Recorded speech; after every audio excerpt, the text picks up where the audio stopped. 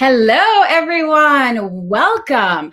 The time has come for the Haitian Women's Alliance to interview the legendary Miss Stella Jean, Italian, Haitian fashion designer. And Stella, welcome. Thank you for joining us. Thank you for having me. So it's a big honor and a great pleasure. Yes. And you are so relevant right now.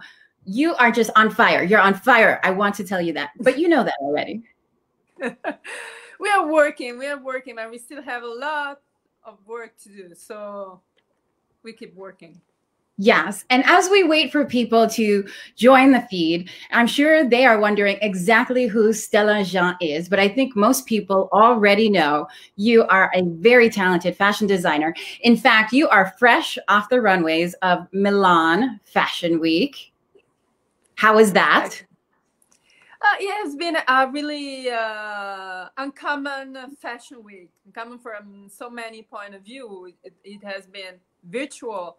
And then for the first time, we reached this big goal for us to have, for the first time in the Italian Fashion Week, 5 POC designers in the official Milan Fashion Week schedule. Oh, wow.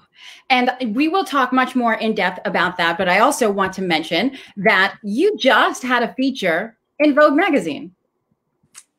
Yeah, Vogue magazine, Vogue USA have been really, really supportive. One of the most supportive magazines in this last month, which have been pretty difficult. We've been through some struggles, but I can say that actually Vogue US has been one of the most supportive outlet. So they really help us and they really amplify our voices. Yes. And I know you're probably in Vogue about every other month or so. So I know this is probably not much of a big deal for you, but I want to tell you that the Haitian community is so, so proud of you. You are the pride of Haiti. I hope you know that. No, I have to do more. As I said, there's much more to do. So I have to do more. Yes. And well, I appreciate you saying that. That is very ambitious of you and very kind-hearted. But I want to put up on the screen one of the fashions of your latest collection that was just featured in Vogue magazine. The image may cover us a little bit, but hopefully the viewers will forgive that.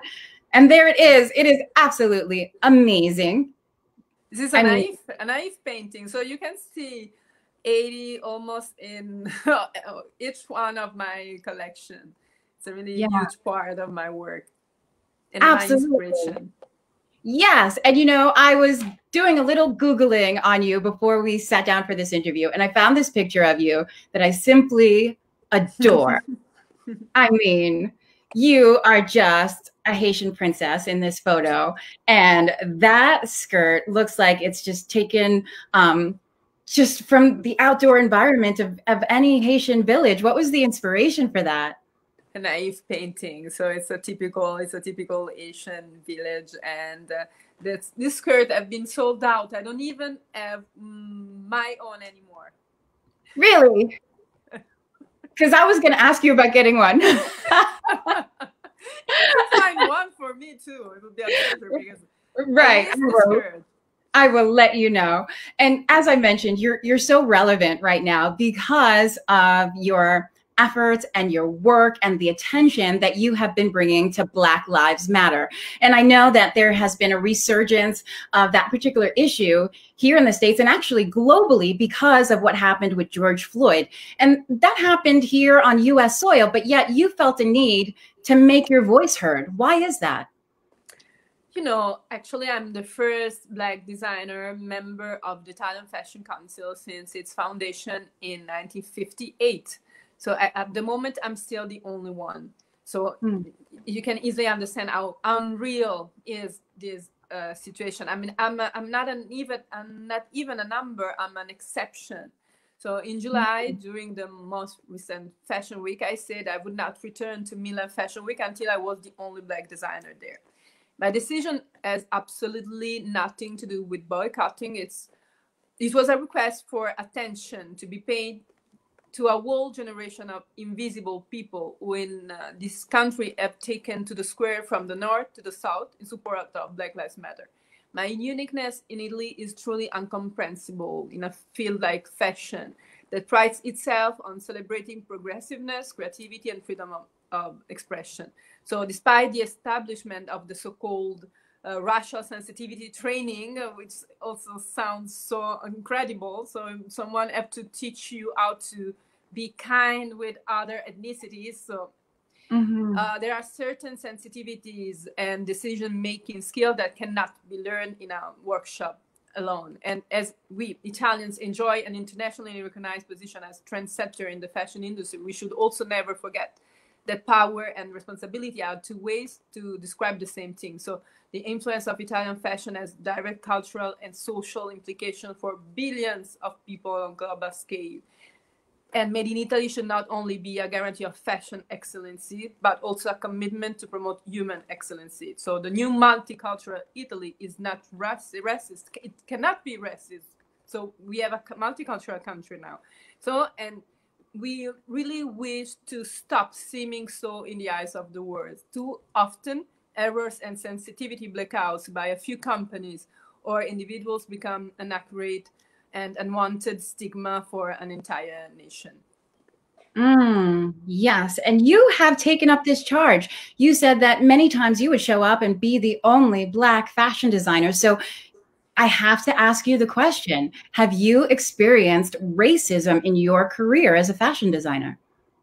Oh, lately, yes. Over the last year, since I've started questioning Italian fashion, asking for equal opportunities, I've received a great deal of pressure and acts of intimidation in efforts to force me to end this demand for civil rights. People who support me, as well as the Black Lives, we call this movement Black Lives Matter in Italian Fashion, BLMIF, were close to me and they have undergone a great deal of pressure and coercion to stop this fight as well. They were made promises of assistance and professional help, along with featured in one of the most important Italian fashion magazines, proposed in exchange for silence. So the setting is that it's an Italian white female editor who shows complete dedication to the causes of diversity and integration in her magazine, but she's behind some of worst act of bullying and threatening meant to stop us and interrupt the great deal of attention that this subject has been receiving. So these attention were meant to keep this discussion exactly where it's been. So in the shadows and far from the public gaze. And I know you've been quoted as saying that this is not a protest, this is a proposal. What exactly did you mean by that? First, we have to understand that the racial issue in Italy is almost a case study. It's really peculiar. It has nothing to do with our neighbor, European neighbor, nothing to do with the American one. And we must not forget the irony of our history. When we Italians were the unwanted immigrants and we were referred to as black whites in the United States, it wasn't so gentle. So I've just put some nice words. The words were not so nice at all.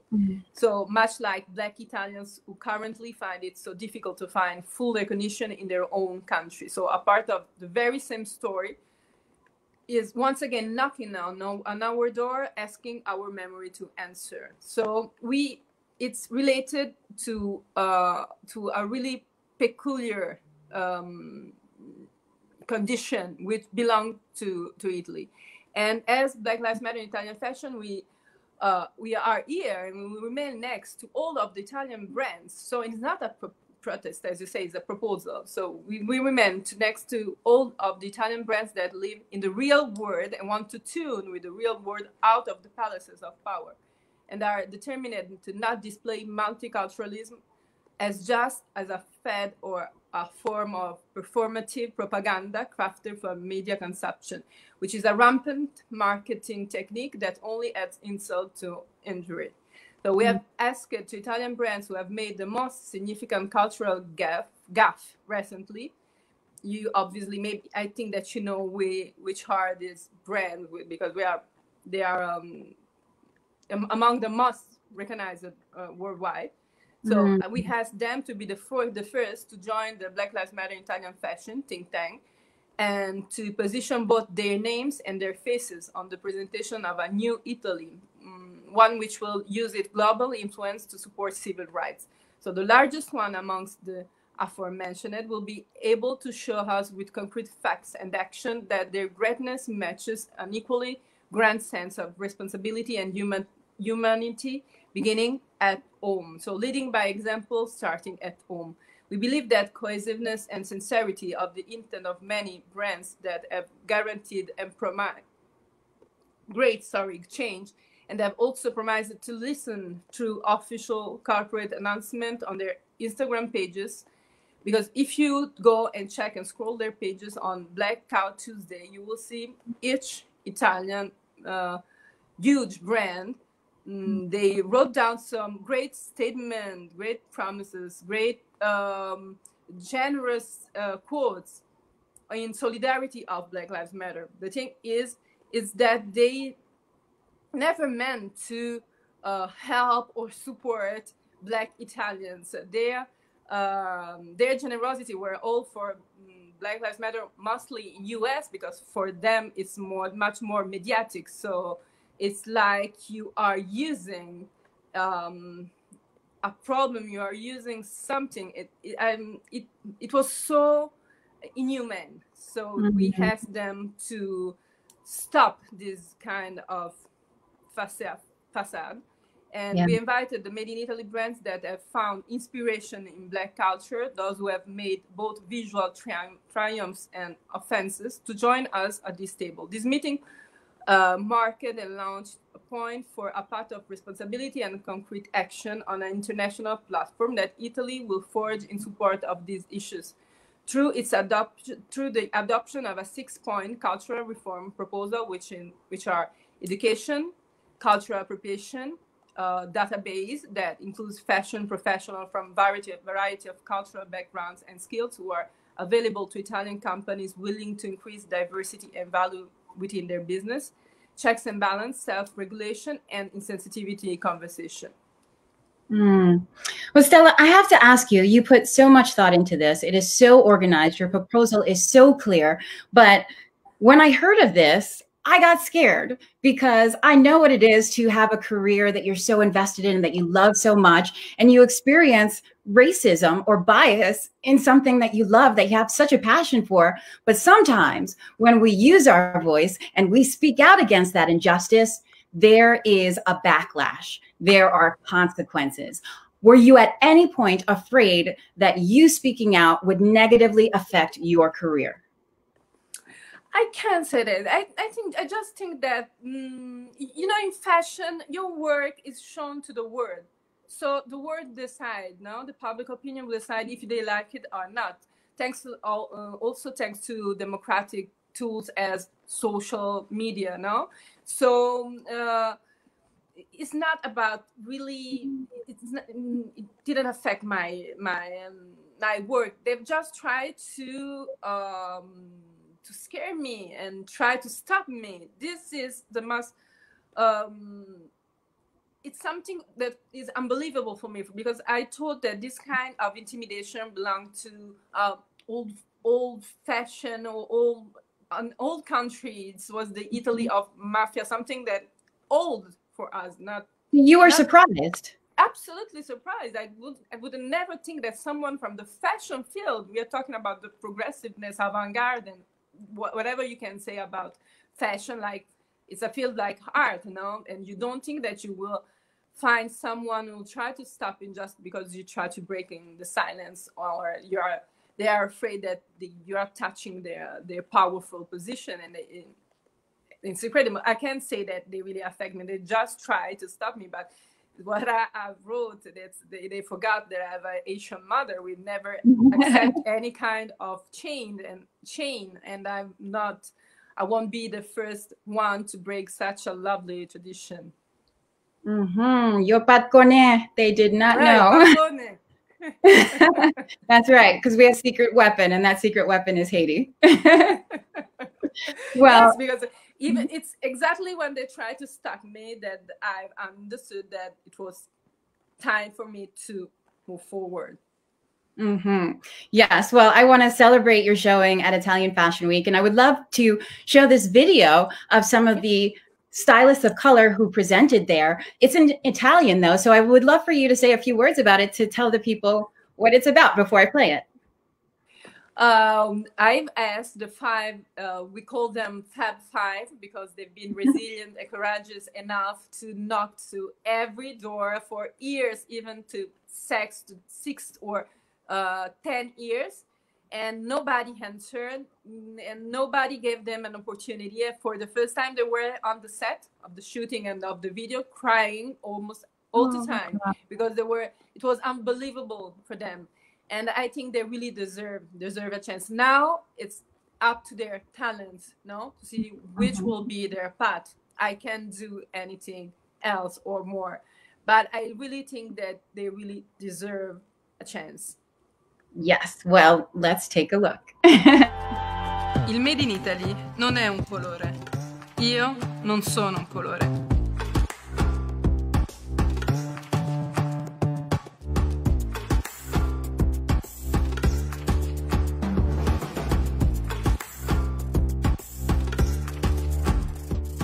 Io sono 200.000 anni di storia, non un trend.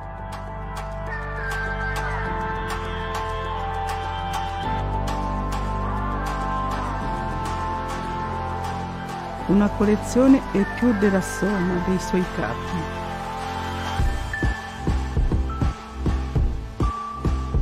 Gli abiti possono parlare in maniera più decisa e diretta di molte parole. L'incontro di culture è una scelta irreversibile. E il confronto col diverso è già parte di noi. L'altro è ora già parte di noi. L'Italia è fatta di noi. Yes, I love that. I'm sorry that you didn't have the because we have the version with the English subtitle. Oh, okay. Read what we put there. We put that Made in Italy is not a color. Being Italian is not a color anymore, and is not the color white. So it doesn't have to be just a privilege as it has always been, and as a cliche, about Made in Italy, about Italians, is everybody thinks that it corresponds to a color, and it's not anymore. And what as we said during the video, we are not a trend. We are 200,000 years of history. So we are here, and we mean that we are here to stay.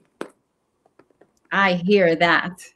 We are here to stay. And I love to see that video because it's a slice of Italy that we don't normally see. All these faces of color, all these hues from olive to dark brown and black. It's amazing. You don't see that on the media. So I love to see it in that context and surrounded by all this beauty. This was also an answer when we asked to Italian brand why you don't have diversity, why you don't have the Black employee in your companies. One of their answer was we didn't know that there were Black Italians, in this country, and we said it's incredible. It's incredible. Maybe out of your country club or exclusive place that you usually visit, in the real country, there's a complete new generation of multicultural Italian with a multicultural background and every shade of color. Yes, and you are leading that new generation, and I think it's completely amazing. And you have so many accolades in the fashion industry, too many to even name. And I know you are so humble, but many celebrities everywhere around the globe are wearing your fashions. I mean, Beyonce cannot breathe without you. It's crazy. And it's like, I just look at your work. There is one piece right there, and you are your own model in that. I need that skirt. Well, big thank you, Stella. Some years ago in my life. It's really quite amazing. And you know, we can see that your culture and even African culture you see represented there in your work. I mean, this seems like a very deliberate and bold choice. Why did you decide to go that route? I think that the need to put forward and preserve the multiculturalism inherent in this work comes from the fact that I've always had two. As you know, my mother comes from Haiti and my father from Italy. I was born in Rome, but I've spent a few years in Haiti. And I was mortified that such a great country was known just for some wrong reasons. Earthquake, extreme poverty, charity action. But through my missions in different low-income countries, I understood that after an immediate emergency cases, help should come in a totally different form. Also in order to build a long-term action, considering that this population have so many cultural resources, which would allow them to rise up again on their feet without the need of charity action. 80 first. What they need is someone who decides to believe in their capacity and give them the opportunity to work. They've always worked, like we know Asian people, we are used to work, but putting in place their own skills. This kind of initiative would also attract the new local generation to their ancestral artisanal skills in danger of extinction and ensure continuity. So when the new generation see through the media, through the catwalk, the result and response on their traditional work, it gives them the incentive to keep their traditions alive. This should be the power of fashion to me. This is an acknowledgement of fashion's potential as a cultural activity to provide significant opportunities for decent work for men and women around the world. So it's another complete vision of fashion to me is beyond aesthetic. It's if you consider that fashion is such a powerful tool, we can't use just to make some beautiful clothes now. So I need to put a sense on it, and the multiculturalism it's my point of view and my attitude to fashion. So personally, people can come first. So I worry first to the surviving of endangered people and communities, and then one step at a time I find sustainable and customized solution to be integrated in this process. We can't have all sustainable all at once overnight. It's incredible, and I don't think it's something possible. Yes, and I know you have a very global approach to fashion and sustainability, but you are very modest, like I said, but you have actually gone back to Haiti to source materials, to invest in the economy, to bring others along with you. I want to show this picture that I found that is so powerful. Can you describe to us what's happening here? We were not far from Noai. And this lady was showing me this kind of patchwork. We were trying to adapt all these different skills. This was just one of the steps, but we integrated the fer forgé, papier mâché, in a fashion collection with a kind of Western touch. So we have integrated the collection that shows in Milan Fashion Week with all these typical Asian skill, and also to prove people that they could be also wearable and fashionable. Yes. And I think that is amazing that you went back to the place of your mother's birth to give back. And you are biracial. You are half Italian, half Haitian. Please tell us your Haitian background and where it all started. I have a really special Asian mother, and I think I owe her a lot, even if she have always been, and she's still a very strict mother. So she forced us to study Asian history, and she bring books from Haiti and France to enforce her to study. And then something that I remember that she taught me that it really impressed me at the time, because I was so skeptical. You have to think that we didn't have internet. So when we passed hours studying Haitian story, and then she would keep saying Haiti is the first Black republic in the world, the first one, the biggest one, etc., etc., and with all our pride. And I was at a certain moment, I say, listen, you are telling me all these things, but we don't read this history in my school books. Why? If it's true, if it's such an important country, such an important piece of history, why is not on my history books, or my history books of the French school, of the Italian school? And then she answered me, don't ask the lion the story of how the mouse escaped him. So it remains for me one big, it's something that remains in my mind always. Yeah.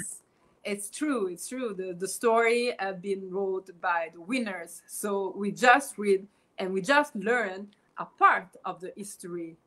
And Haiti is one it's one example, because it's true, in our school books they never put Haiti. Yes, and you took it upon yourself to highlight our Haitian culture because it's so great. It's so fascinating, and I think that everybody can experience. It's not because I'm of Asia. If you go to Haiti and you see, and people see the quantity of problem and this is that we have, and despite of everything, this is one of the most fascinating places in the world. It's really have something mystic, magical, whatever you want to say, art, history, everything is there. And such a deep and great culture that we will hardly find in other countries of Central and South America.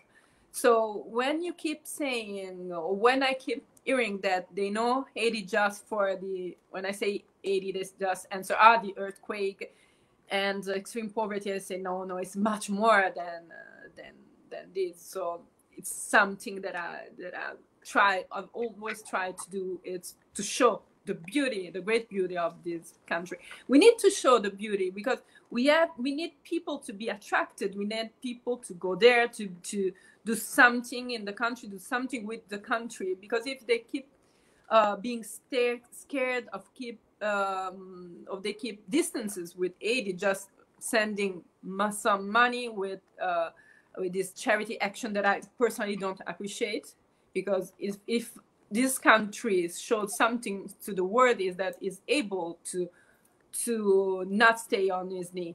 So we own all the, and I say we when I say that. Do you hear?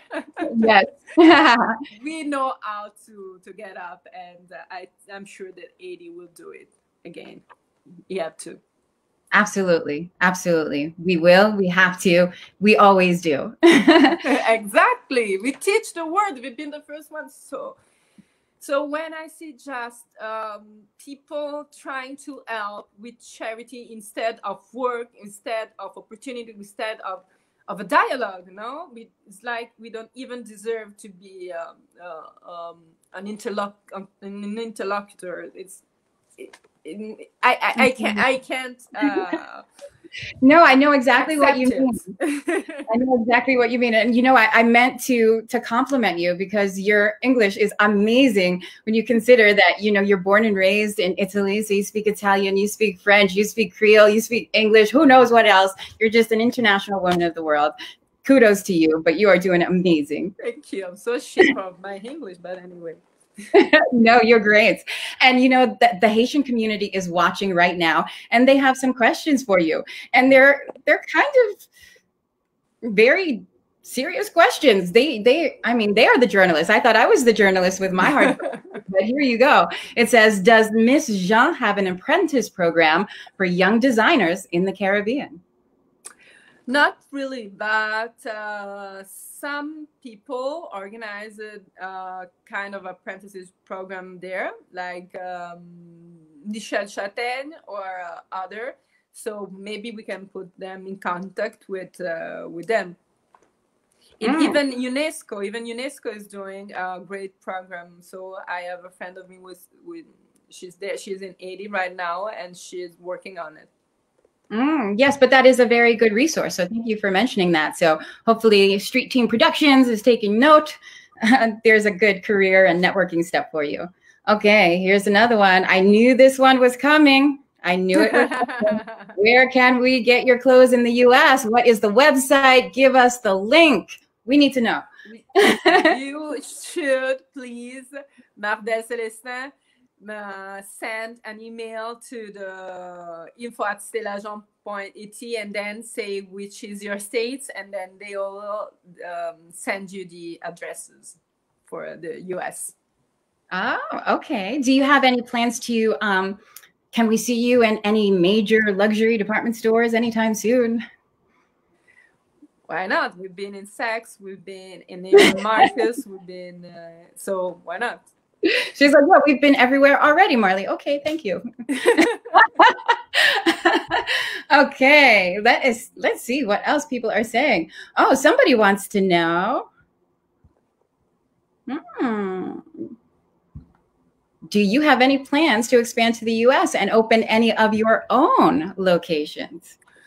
Why not? Maybe now is not really the right moment to open new businesses, but we've tried to keep what we have because it's a really tough time, and I think that you understand too, no? Because I don't think that in the US you are living. You are suffering of the consequences of the COVID as well as we are experiencing in Italy and in Europe. So now we are trying to keep our business alive, but absolutely, I would like to, even because the US is the country which responds better to our word, to our collection, is the most curious, is the most supportive, and so absolutely. When I have, I would like to add something about the US. When we start to have problems, when we start this fight some months ago, the first who send their support have been designer, and I know that in US you have full of diaspora designer. They immediately say, we are next to you, we support you. You're not alone. You're not alone. So they gave me a great support. Victor Glemont and many others that are part of the Haitian diaspora in the US. Yes. Okay. The questions are just rolling in. Who were your role model? I can say, I think that she would be proud, but I have to say my mother, even if is not one of the most lovely person in earth, but she taught me how to be so strong and reactive. So I think she's a role model. Yes, absolutely. But who are your role models in fashion? I don't really have role model in fashion. I have I really particular role model. One was the Nobel Prize Rigoberta Menchú from Guatemala, or I have an Asian role model, which is Maryse Bennett-Kedar. I love this strong women. I love this. It's not something related to their aesthetic. It's something related to their soul. So. If you know Maryse Bennett, she's one of my role model. Another great Asian woman. I really love her. So yes, I would like. Yes, great Haitian women. That is what we're celebrating here. And we have a comment from a great Haitian woman. Hey, Gertie. Thanks for watching. She said that you gave great advice for new designers, and that was exactly one of the questions that I had on my list. What advice would you give to young designers of color all over the world who aspire to do what you do, be on the top runways all over the world, in Vogue magazine and Saks Fifth Avenue? How do you do it? Give us the secret. Don't be afraid. Don't be afraid, because someone will try to break you and mortify for you, for sure. Don't be afraid. Don't let people Don't let people stop you. Don't let people tell you who you are.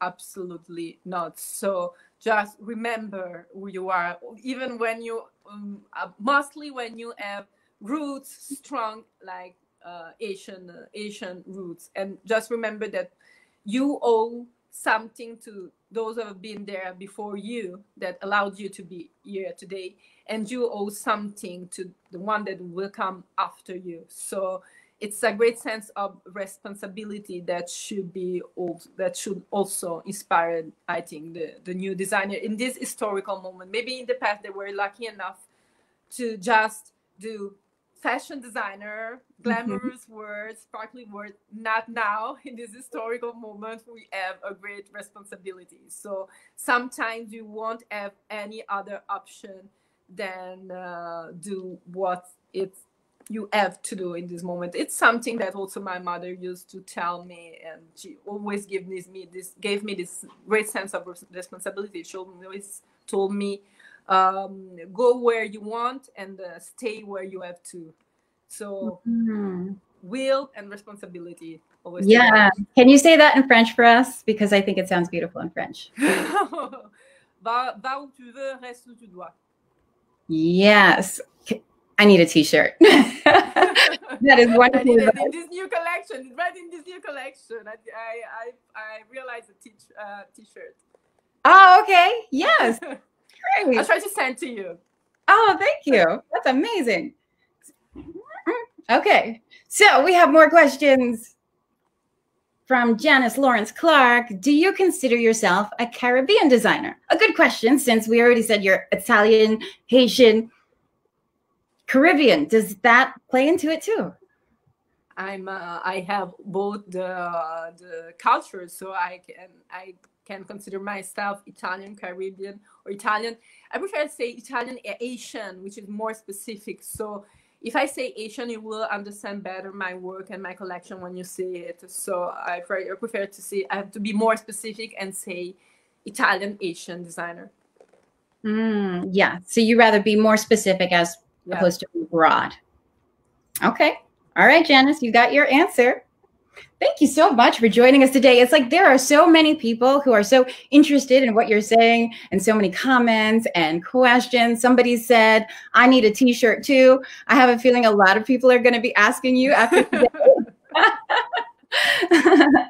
So watch out for that. So many people. And I also want to give a shout out to the Haitian Women's Alliance. So many of our members are currently watching. Gertie, Genevieve, Rita, Pat, of course, is watching. Hi, Pat. Yes, hi, Pat. Who is actually Pat Bouvet, who is your friend, who is leading the charge here at the Haitian Women's Alliance. And she's been such a great and fearless leader. And she connected us for this interview. So thanks, Pat. And it's even working if she keeps saying hi, Pat, even if you keep saying Jean instead of Jean, and then oh no, because we know each other from so many years, and then a nation that say Jean, and you know that Jean it's one of the most common Asian family names, so you can't get wrong with Jean. That's right. You see that, Pat? She called you out. I wasn't going to say anything. But next time we'll have to get Pat on so we can tell her in person. Oh, here's another question. What are some of your practices that have made you such a success? I love that. Practices. I don't know if I can say some practices. Maybe I think that my education helped me a lot, and my faith also. So there are some elements that guide me and help me, because you need something to help you in the difficult moment that will be we will have more difficult moment than easy ones. So you need some great answer to them. For me, it's my education and my religion. Your education and your religion. That is just the foundation of life. Absolutely. Absolutely. Oh, here's another question. What do the other Black designers in Italy say or feel about the movement for diversity? They are so happy. I have to thank another designer, which is Edward Buchanan, which is actually an American designer who was there since 25 years old in Italy, and Michel Gonmo, another the organizer of Afro Fashion Week in Italy. So we've worked together, and it's thanks to their support that we have this first result we had, and we obtained the first unit in the Italian Fashion Council, which is Black Lives Matter in Italian Fashion Working Group. So great results in these months. Some struggle and then some great results. Absolutely. And I would imagine that you are such an inspiration and a role model for all the designers of color in Italy, because I would imagine the community is quite small there in Italy and everyone knows each other. So I'm sure they look to you. Thank you. Well, we have such amazing comments. I have to share them with you. From Genevieve, love you guys. Awesome and inspirational conversation. This one, which you'll be getting like a million of. Rita needs a t-shirt.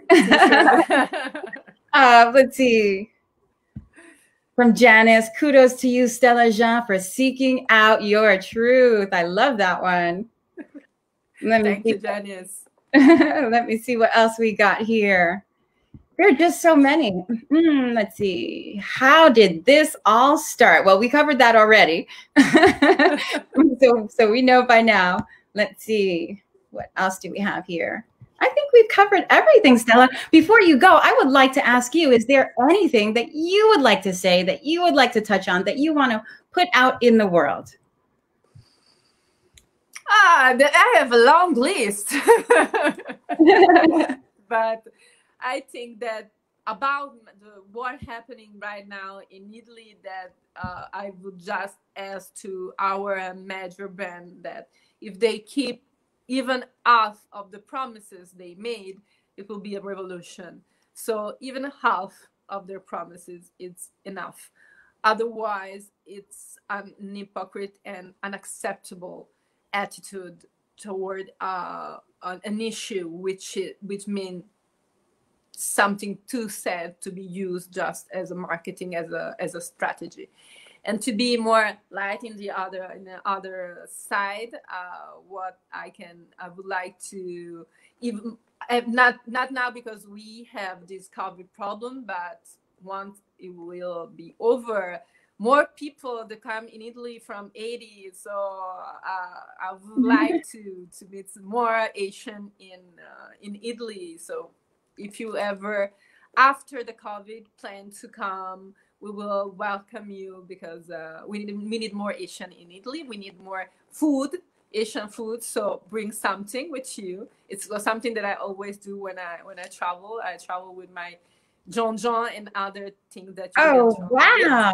That's amazing. Actually, that reminds me of a question I was going to ask you. What's your favorite Haitian food? Riz John. I love Riz-John, poulet à kalalou, lambis, sougloumon, even some sweetness like douce marcos, coco raté, un petit bagay moi-même. Pain patate. Everything. Amazing. We don't have Asian restaurants. We don't have Asian food here. So it's something that I really, really miss. Yes. It's part of our culture. So. Yes, a very strong part of our culture. And yes, I would imagine it's hard to find in Italy. So you have to keep very close to those roots. You have to have your Giulijonjo in your little bowl in your purse. I understand. Thank you so much, Stella Jean, for joining us. You see, now I'm messing up the name. You are an inspiration. I have to put up your picture one more time. Look at this beautiful Haitian woman. My goodness, I am going to celebrate you to the end, because you are worthy of celebration. I thank you for your talent, for your willingness to give back, not just to Haiti, but to all people of color, to advance them in fashion and in anything they decide to do. Thank you so much. Thank you, Marley. Thank you for your energy. I really appreciate it. So Thank you. Thank you for having me. Thank you for this great initiative at Haitian Women's Alliance. Absolutely. Be well. Take care. Bye. Ciao.